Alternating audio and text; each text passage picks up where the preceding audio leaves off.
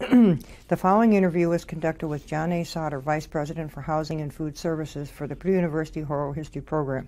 It took place on Tuesday, June 17, 2008 at Stewart Center. The interviewer is Katherine Markee, the Oral History Librarian. Welcome.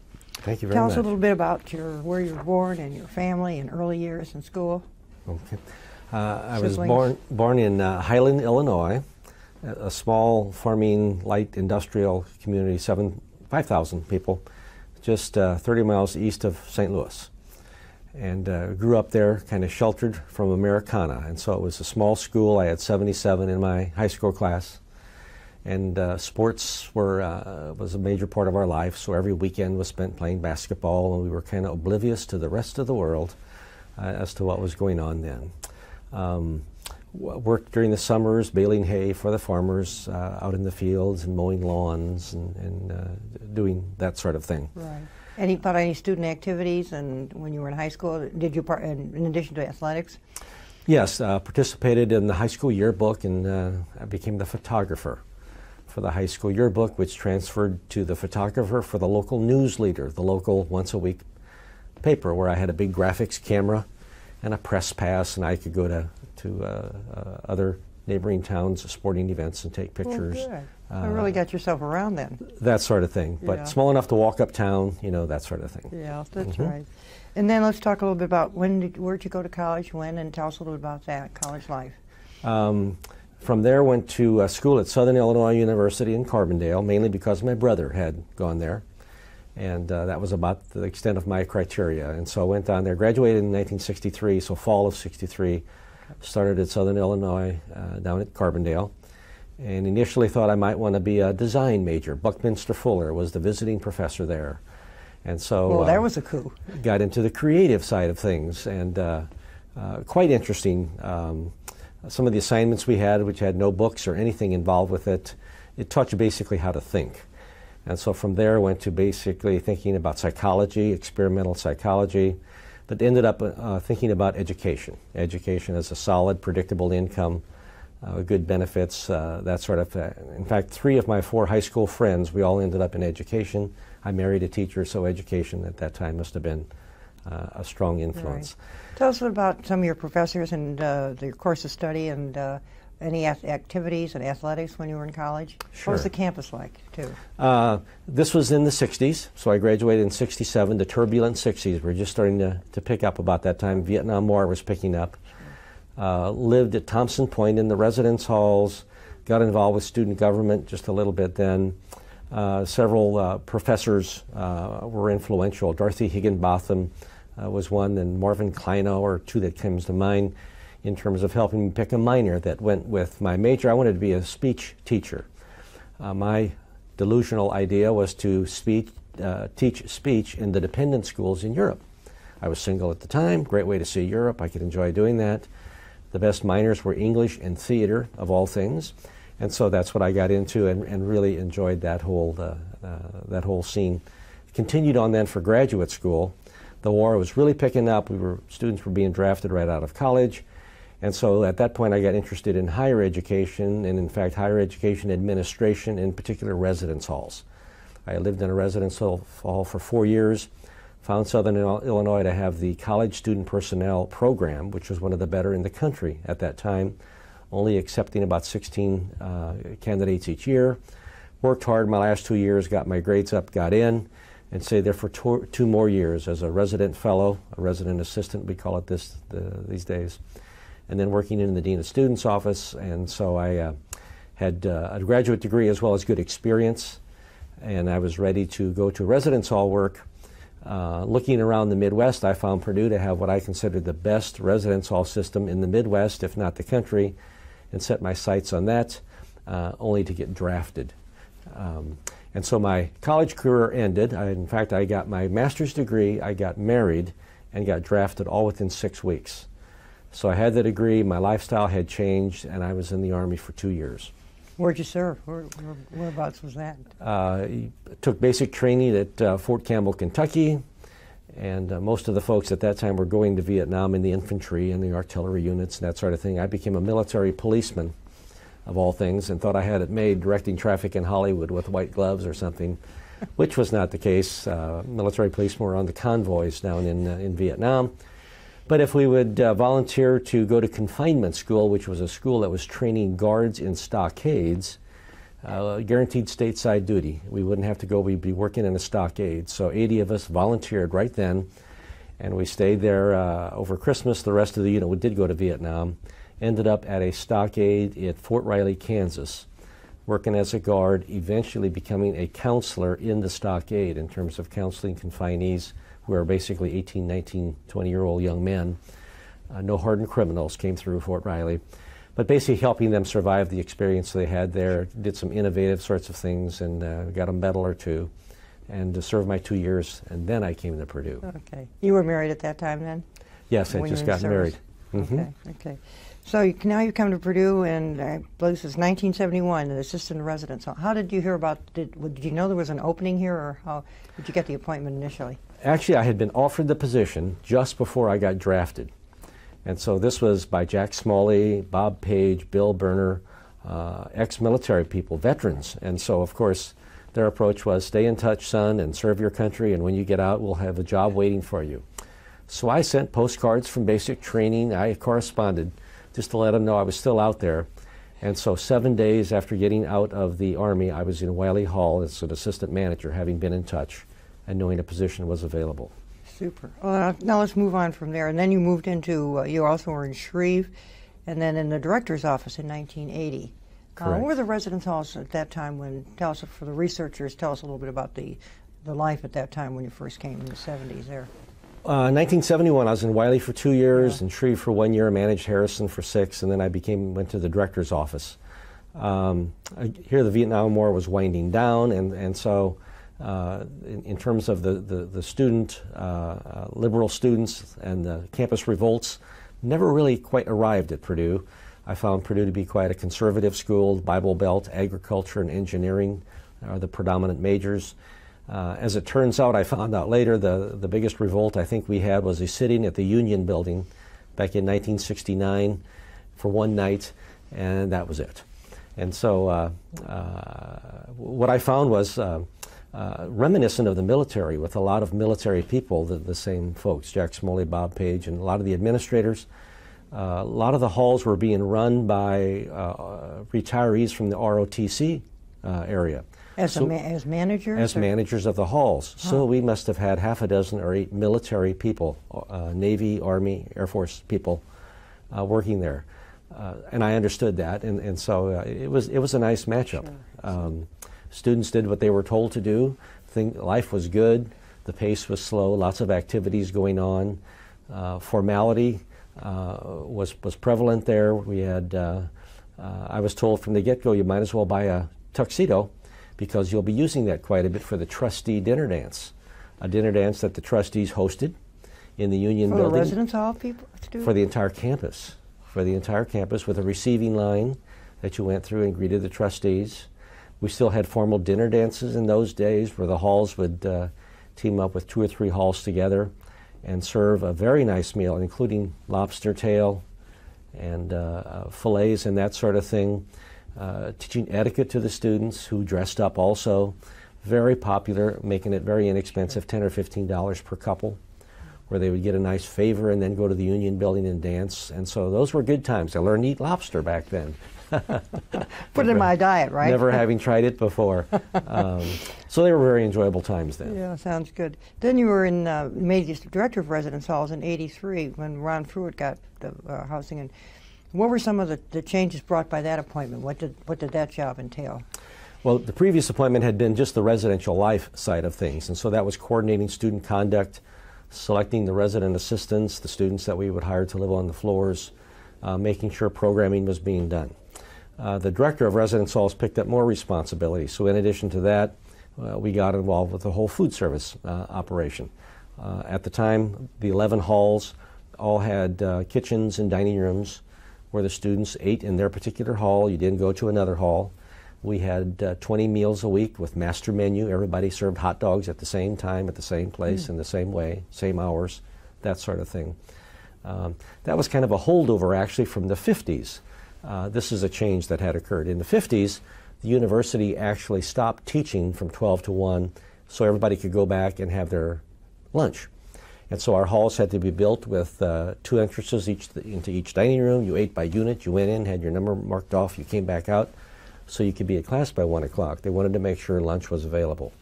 By the 70s, that was starting to fade, and so students could actually sign away their lunch hour if they could get a better section of a class. And of course, the students would do that. That was really the start of some of the changes relative to food service. I picked up that responsibility. Facilities was also another big area in terms of keeping our facilities looking nice and smart and contemporary, replacing furniture and mattresses and roofs and all that sort of thing. We also managed the campus cable television system. So we, even from the 60s, but now more so in the 80s, we saw television as being a very attractive amenity for our students.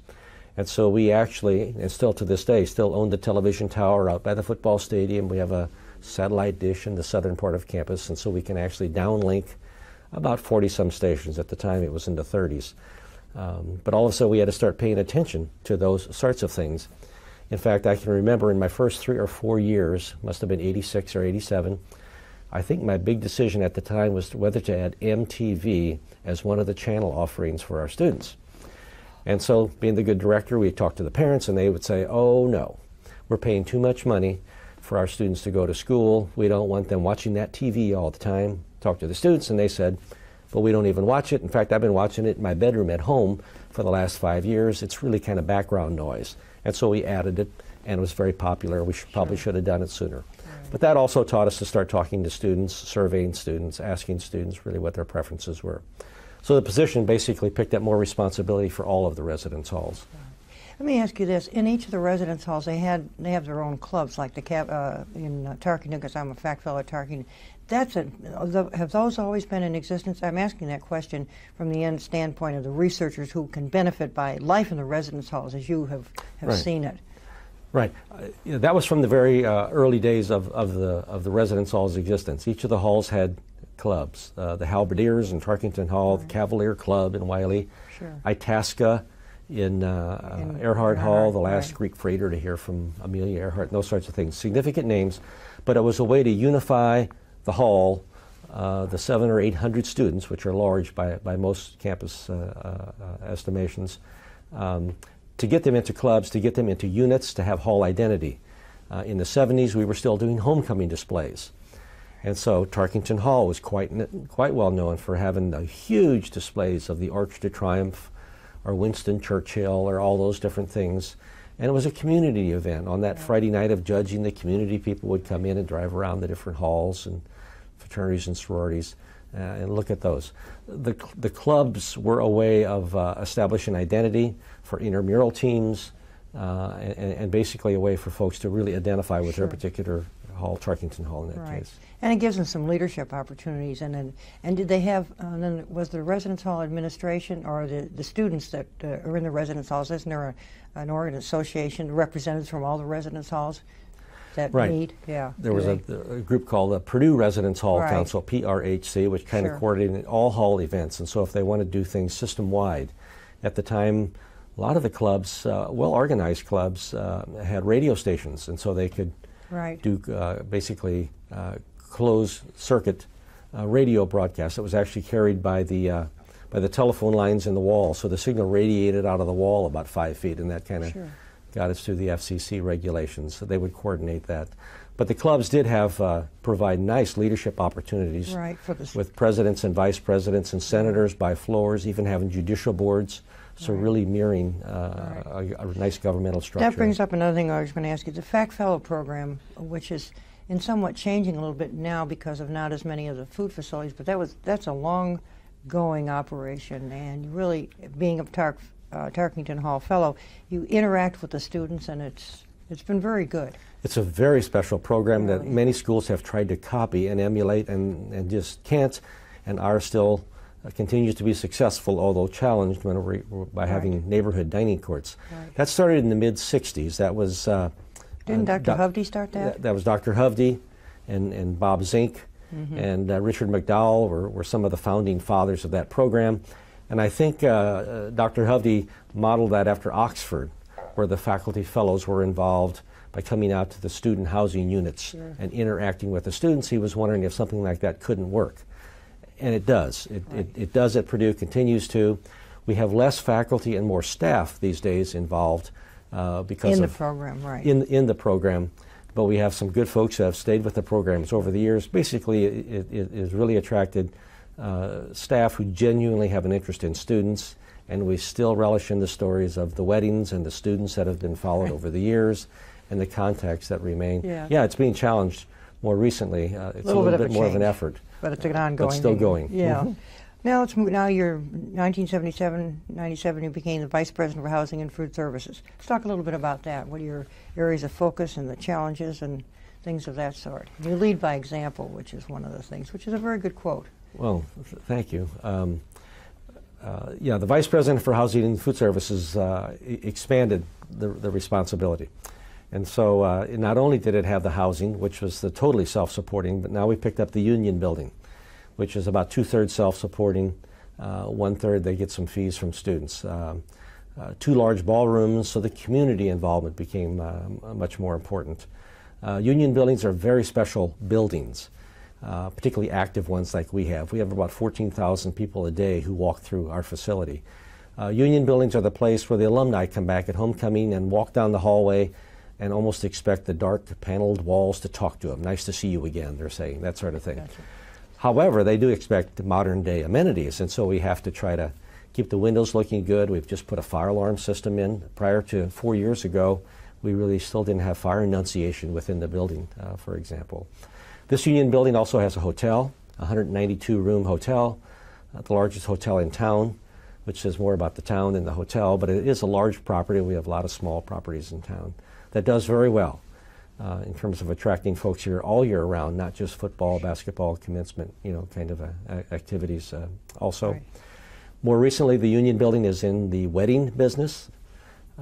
We've just, within the last 8 or 9 years, have been allowed to serve alcohol at some events, closed catered events, and that has opened up the whole wedding business. So now we're in the wedding planning business, and we have some of the nicer wedding planners in town with a unique venue in that we can have Purdue Pete stop by and have a dance with the bride, for example, and that happens on a regular basis.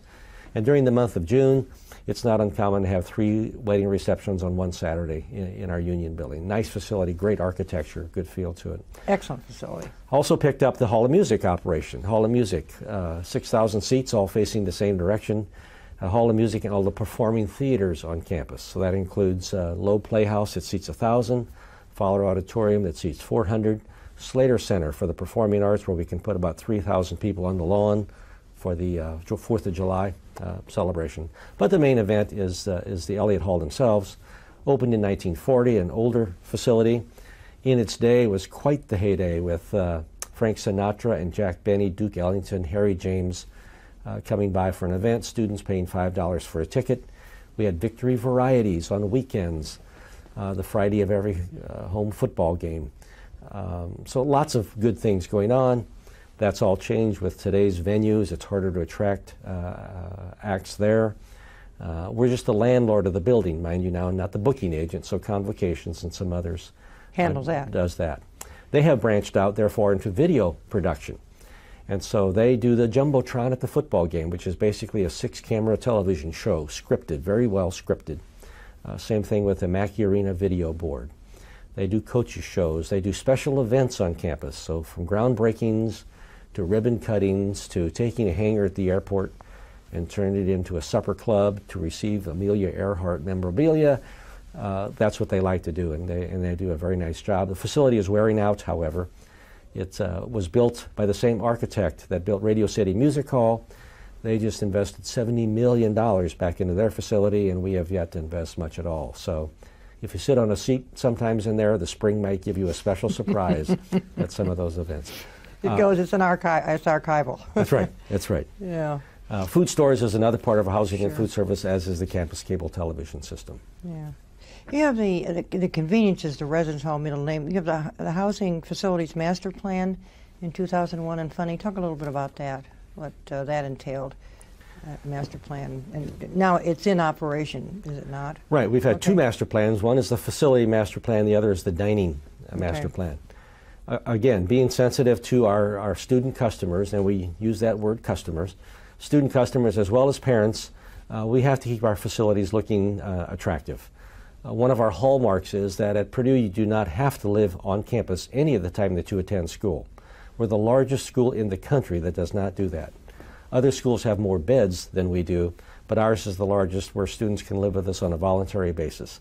I think that keeps us a little more focused on the students and their comments and their expectations. So our facilities. Our average hall is about 40 years old, average.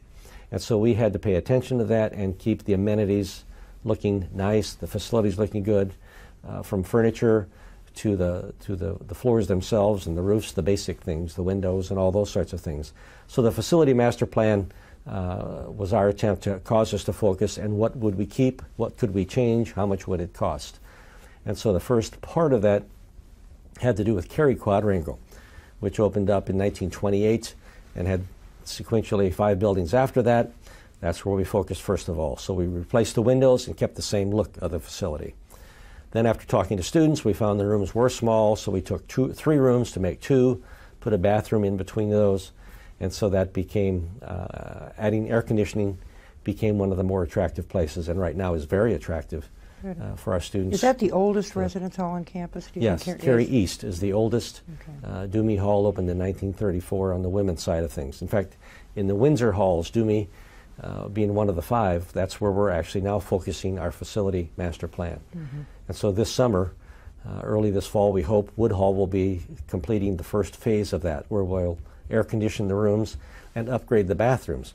There, the women told us they liked the size of the room and didn't want to give up any of the size, even to have a bathroom in the room. And the rooms have 12-foot ceilings, and so we changed the plan there a little bit, adding air conditioning, but upgrading the restrooms to what they call health club facilities now, so it looks a little nicer. And that's what they thought would be a better approach in those facilities, and so that's what we've started there. So it was a concerted effort to look at all of our facilities and how could we improve the offerings. Right. Well, the planning is a big thing there, and then you've got that. And dorm rates is another thing that you people in the dorm rate increases. That's all right, because as you said earlier, it's self-supporting, the residence hall system. So it's a challenge. Very much of a challenge. They are self-supporting, and so we very closely monitor the amount that we charge for room and board, and of course now we have different meal plans that are available for the students, and we're always tweaking those and adding things called dining dollars where they can actually make purchases in our mini marts. And so what we try to focus on is value. So there's a perception of value, and in fact value for the money that they invest as they live with us. And so we always make sure we have some lower end rates, some space that might attract folks who don't have a family budget that could afford the top end rates. We're in the process now of building a brand new residence hall that'll open up a year from this fall of 2009. Private bathrooms in private rooms in groups of 22 rooms. Kind of at a different approach, a little more on the high end, but it's actually going to improve our entire inventory, we think, by giving a lot of choices along the way and providing what we call a move-up option. It's not that students tire of living with us, but they kind of tire of the view. And so we're trying to have different kinds of facilities, from suites to double rooms on both sides of a hallway to apartments, and now to this cluster concept, which is going to lend itself to language houses. It's going to lend itself to learning communities that are popular now. Again, all within a price range that we think is going to be very affordable. Will that replace any residence hall, or is just an addition? It's a new one, the one that's going to open? It really will replace some space. We're now seeing the academic areas expand into some of our former housing units. And so Young Hall, this coming fall, for the first time, will be all offices. We'll have no students living in Young Hall. So that is turned over. Purdue Village is another area, which is the location of Discovery Park. It's slowly losing, building by building, about half of the 1,244 apartments is what we started with. We're going to end up with about 620 or so apartments there. So there's some transition going on. Hilltop Apartments to the west of the football stadium, those are kind of on the bubble right now in terms of some folks think we ought to extend our transportation plan right up through those. But right now they're kind of attractive for our students. It's the best of several worlds. It's apartment living on campus. in older facilities, so old that the students kind of think they're cool to live in, at least for 1 year. And so we kind of watch the combination of offerings. Right. Now, was for researchers, Young was a graduate house, and so you're only going to have one really facility for grad students? That's correct. Okay. We are looking to Purdue Village, our former married student housing, and we may be focusing on having more single graduate students live there. It might shift the makeup of the population there a little bit. And as we continue with our facility master plan, we have a new one that's due this fall. This time we've actually hired an outside consultant to come in and survey and ask a lot of questions. I think we're going to have a focus on more housing for single graduate students. Oh, that should be good. Okay. Oh, no, the vacancy rate, you try to maintain, it's difficult to project, is it not? For vacancy rate, whether they're all going to be filled and it varies. Talk a little bit about that. It's very challenging. It's not unlike filling a 1,200 passenger airplane for liftoff as school starts. Right. Because you know some folks are not going to show up because of any number of concerns, and so you want to fill every seat if you can and not leave anybody behind. Right. And so that's what we do. That's the situation we find ourselves. We have a priority system. So first of all, students who live with us and want to come back can do that. So they have priority to the rooms. This past year we had over 40% of our students who had lived with us decided to come back, and that's a high rate nationally of a return rate. Sure. The rest then are filled with freshmen, and depending on the size of the freshman class, that's when our staff starts to get a little bit nervous, particularly now during day on campus and as we're getting close. The good news is that for the last many years now, we have been able to house every student who wants to come to Purdue and wants to live on campus. And we do that by sometimes tripling rooms, by perhaps taking some Purdue Village apartments, and where we would house one couple, we house 4 students by anticipating what we think the mix is going to be. Our backup, I can tell you, is we always have 40 rooms reserved in the Purdue Memorial Union Hotel, just in case we miss it. And so if we need 80 spaces at the last minute, maybe just for the first week or two, we would have those beds available. Periodically, we've had to do that. So we always start over housing more folks than we originally had planned, but by the time the dust settles, we're able to house all the students that want it, and our average occupancy the last few years has been around 97, 98%. Yeah, that's pretty good. The student dorm life has really expanded. You've got more activities and things now, don't you? Do you feel that that's been the case? Right, resident life, as we call it. Yeah. It continues to expand with our students because the students bring more interest with them. They want to be involved. And so the challenge to have programming for them comes with that. And so no longer are the days where we could have a coach come over at Tuesday at 7 o'clock and have free food and hope to have people show up. That just might not do it anymore. They're more prone to watch that if we have them on television or something. And so sometimes we've actually conducted some of our programming by way of the television, sure, perhaps late at night, perhaps even recorded it, and then we kind of show it later on. It's keeping your finger on the pulse of what the students might be interested in these days. Globalization, study abroad programs, for instance, right now, is a very timely topic that we're doing a lot on. We still do the reliable programs of, when I first came here, I was on the creative side of things from my design almost major background, trying to come up with interesting kinds of programming. So we used to do vocational testing. The strong vocational interest blank used to be the form that we used, where students would indicate if they liked the lifestyles of certain careers, and that would perhaps lead them to think about that career. We used to do that for all of our students. We do still do that somewhat, but not as broad as we used to. When I first came, we started a student volunteer corps for students who wanted to volunteer, go off campus and help rake leaves in the fall or do some of those things. Those kind of ebb and flow. Those are popular again right now. The Boiler Volunteer Network. The Boiler Volunteer Network has been around, and we were quite involved with encouraging that, actually housing the group in our union building for a while, and now it's a mainstay on the campus. Yeah. The funding for the facilities, for the researchers, where does funding come for building the facilities that you have? In the housing side in particular, again, the housing side, right. It comes from room and board income, okay, and summer conference income, and other revenue that we can create along the way. Mm-hmm. And so summer conferences is a big part of what we do. We average between 110 and 120 conferences a summer, from sports camps to academic-oriented camps whatever the schools and the academic units can come up with. FHA is here right now. Sure. FFA is here right now, and all those, and they've been coming for years. That business has waned a little bit also. We used to be the favored location for religious groups. The Presbyterian women and the Methodist men from all over the country used to come here. Our facilities were not air conditioned. We had what I call the fellowship of suffering together, in terms of they all came for the summer, stayed, and walked back and forth. Those days are gone. Now they'll pay a little bit more for air conditioning. They like big cities because it's a little more exciting. And so we actually have to go out and try to recruit. But that produces income, other revenue streams for us. So we try different things. I can give you a couple of examples of things that we do now. The one that's been here a little bit longer is a treat pack program. And that is, we have our own website where parents can go to a website and order a gift package, a goodie box, basically, for their son or daughter. And it includes food and Purdue shoestrings and gadgets and that sort of thing, and have it delivered on their birthday or before the big test or Thanksgiving, you know, those sorts of things. That's become popular. I saw that on a website where you could actually have this done any place in the country. You can actually have one of these sent. And I thought, we're big enough, we could do this ourselves. And now we do, by golly. The other one is, our most recent one, is a textbook delivery program. Again, I noticed that you could order your textbooks by way of a website, which was threatening to local bookstores. So we teamed up with one of the local bookstores and said, if we could give you the class schedule of a student in the spring, can you have their books waiting for them when they check in the fall?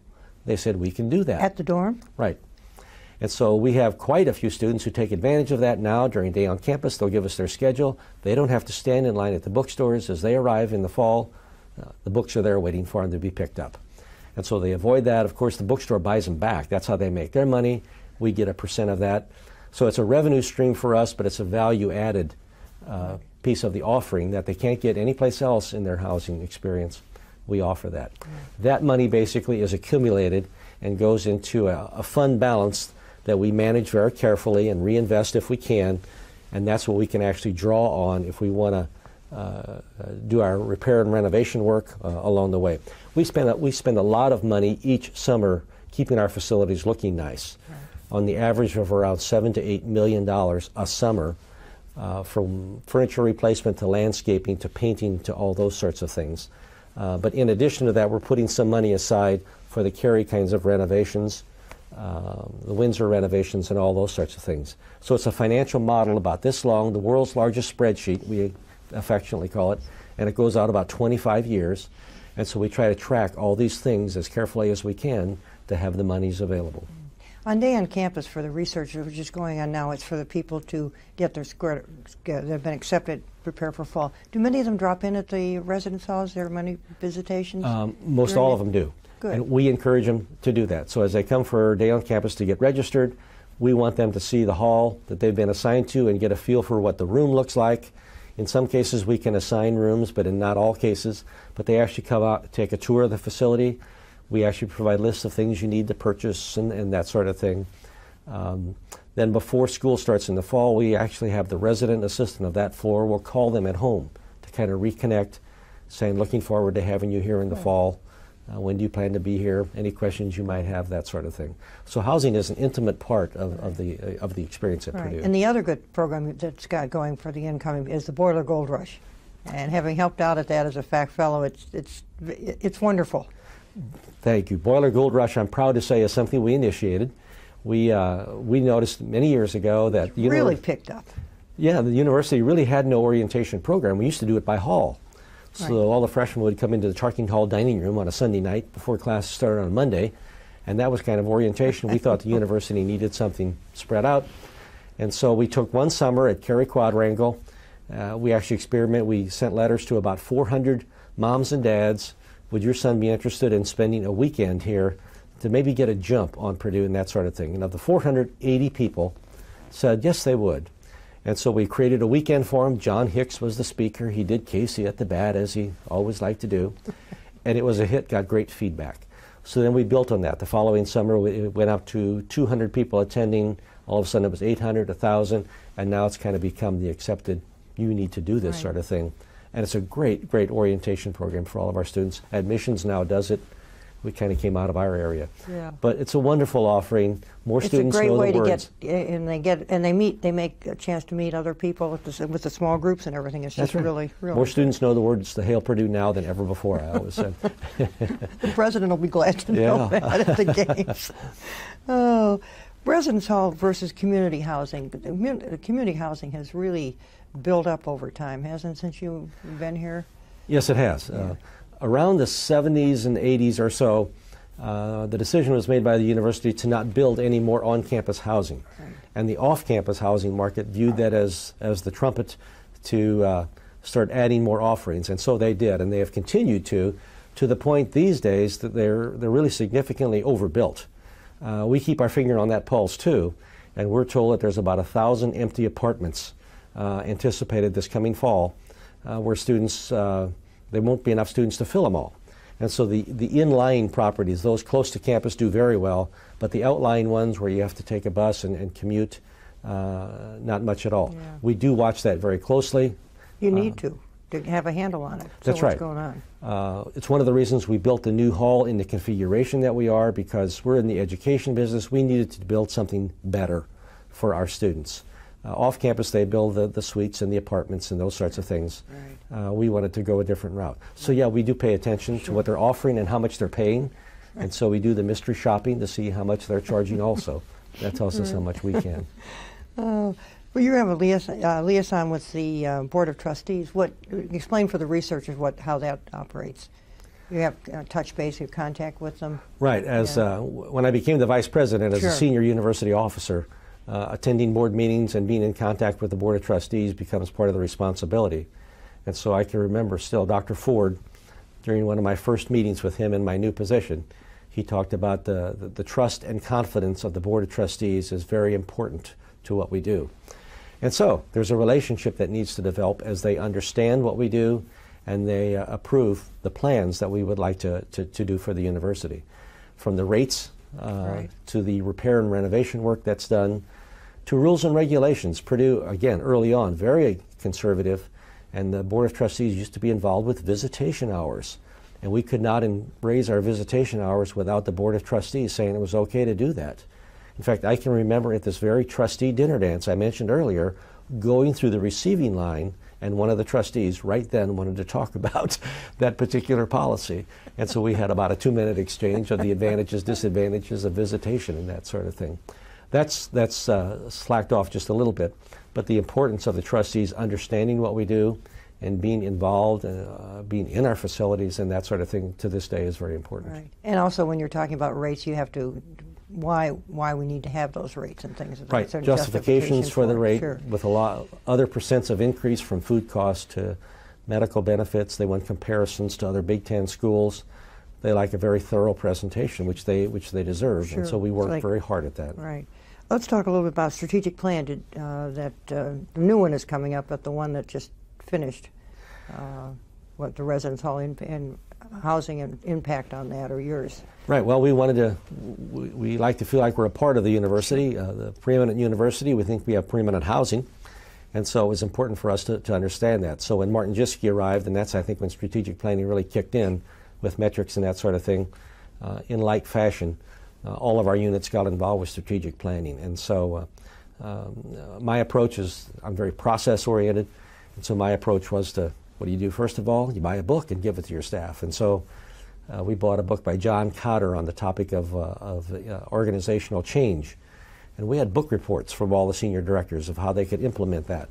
Then we brought in a consultant to start talking about a strategic plan and a work culture, an organizational work culture.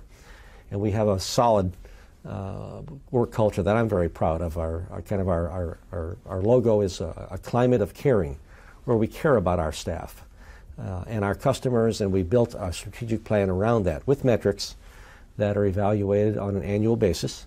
And so we set up a plan for about 5 or 6 years through the year of 2007, because now we have a new president, new approach, new words. I think synergies is going to replace preeminence. And so we will be having a retreat here within the next 2 months or so. Once we see the plan that's presented to the Board of Trustees, we'll take that plan and see where and how we fit into it and let people know that we're a part of the strategic plan of Purdue University. Good. What about diversity? Make any comments on that from the standpoint of the housing and food service? Sure. A strong topic that we believe in on several fronts. One is just in our staffing. Our staff is becoming more diversity. More staff from more countries than ever before, and they bring cultural differences with them. Students and globalization and study abroad in terms of them being attuned to the differences amongst people. And not just in culture, but in ways of thinking, in different approaches to solving problems, all those sorts of things. And so for my 900 staff, I wanted them to start understanding that. But first I had to take my top 50 management folks to do that. And so I wanted a cultural diversity awareness session different than I'd ever seen before. And so I went to the foreign language department and talked to Senora Merrill, who was an instructor in teaching Spanish. And I explained what I wanted. She was the perfect person for what I wanted. And so for 2 hours, she came out to my top 50 management staff and talked about her culture, where she was born in Mexico, and the importance of family, how she still calls home every Sunday night at 55, the differences of food, the music, what it sounds like, dance. She actually taught us hospitality Spanish. Then she and her husband, bless their hearts, they thought we Americans don't really know coffee. So she brought in Mexican coffee, and it's in cups like this. You Americans, it's watered down. You don't drink real coffee. So she fixed coffee for all of us. And then we went to the Union Building, and that day had the chefs prepare an authentic Hispanic meal that she had given us recipes for. And so it wasn't tacos and enchiladas, it was other kinds of things. And so that was the start of some good diversity training that has continued to this day. We've won awards recently for the innovative approaches that we've come up with in terms of completely understanding the topic of diversity, and I'm proud of that side too. And using the resources of people and the facilities and things that you have on campus. It's just people sometimes forget about it. It's right here. And using an approach now called Proactors. We've matched up with Katherine Markee from the Tippecanoe Arts Federation, who teaches theater, and where you teach staff basically to put on skits. Sure. And so we took the book called Building a House for Diversity, which is about giraffes and elephants getting along. And they put on a skit which was absolutely excellent. The School of Education has used it. Athletics had all their staff, including every head coach, required to go listen to this session. It was just an excellent session. And we've done that for around the campus, and now we're on to our second book called 10 Lenses, the same sort of thing. Sounds good. Let's talk about some awards. The Housing and Food Service has certainly won quite a few, like the Presidential Service Award, which is very nice.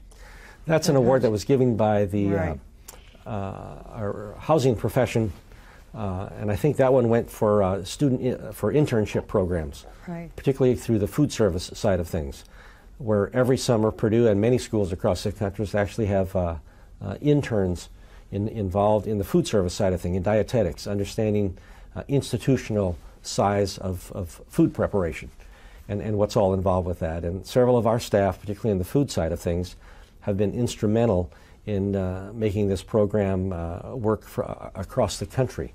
And so the Presidential Service Award came our way. And let me ask you this: for the Harrison Hall John A. Sautter Fire Up Award, good research. I do prepare. Tell us about that one. That my last year in Harrison Hall, as I was leaving, they decided to institute a new award called the John A. Sautter Fire Up Award, which is an enthusiasm award, because I was always the person who was always encouraging, always trying to get the students fired up about a variety of events.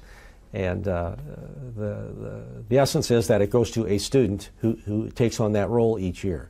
Who is the most enthusiastic? Who's the most involved?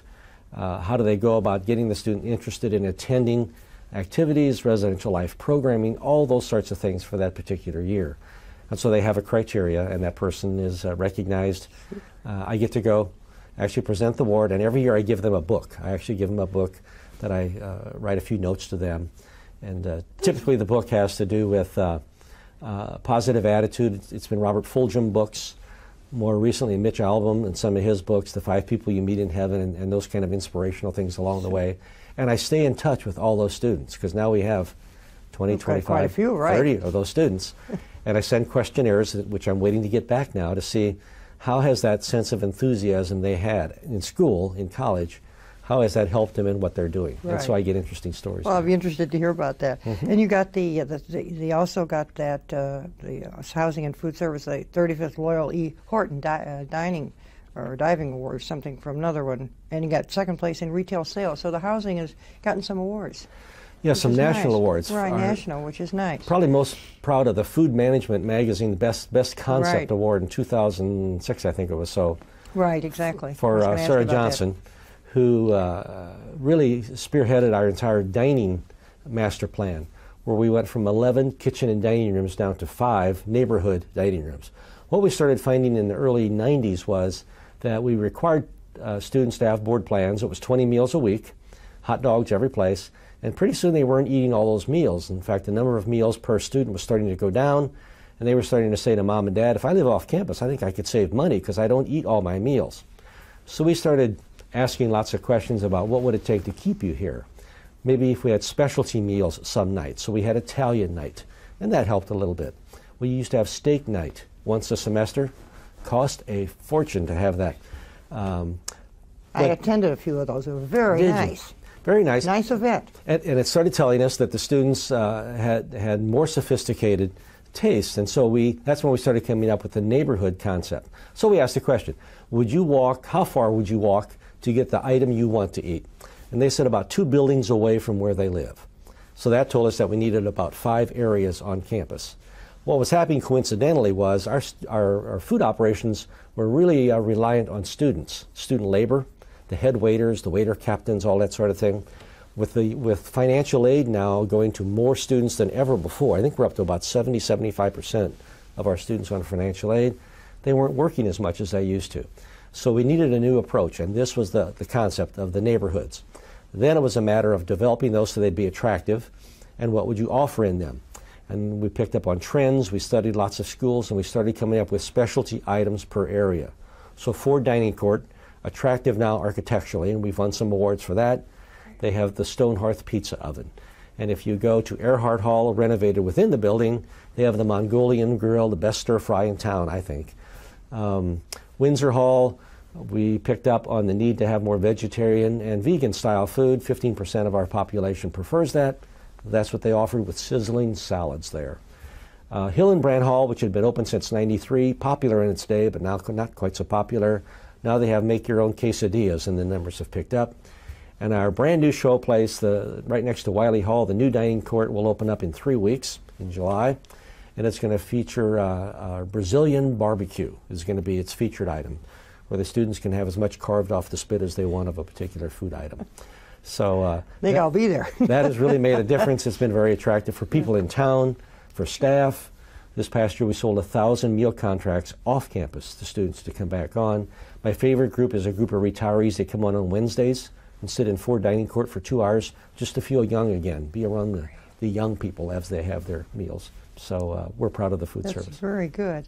And I want to congratulate you for that RAVE award that you got in 2006, recognizing all available employees, that RAVE. That's very nice. RAVE Award is an award that we've come up to recognize Sure. that particular employee who has actions, values, and enthusiasm as demonstrated on the job. It's a great opportunity for those people who go the extra mile and smile, and everybody likes to be around all the time.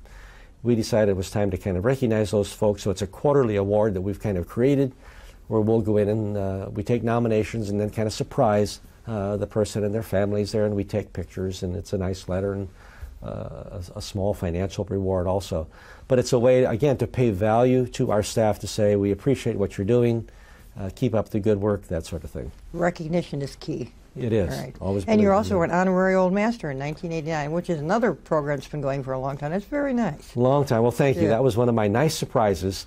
My son happened to be coming into the Central Committee the same year I was recognized, and so I was proud that he was a part of the program when they recognized me that night. And that's one that does hang in my office, because I've always been a strong supporter of the program, and it was it's a good program. most appreciative. Yeah.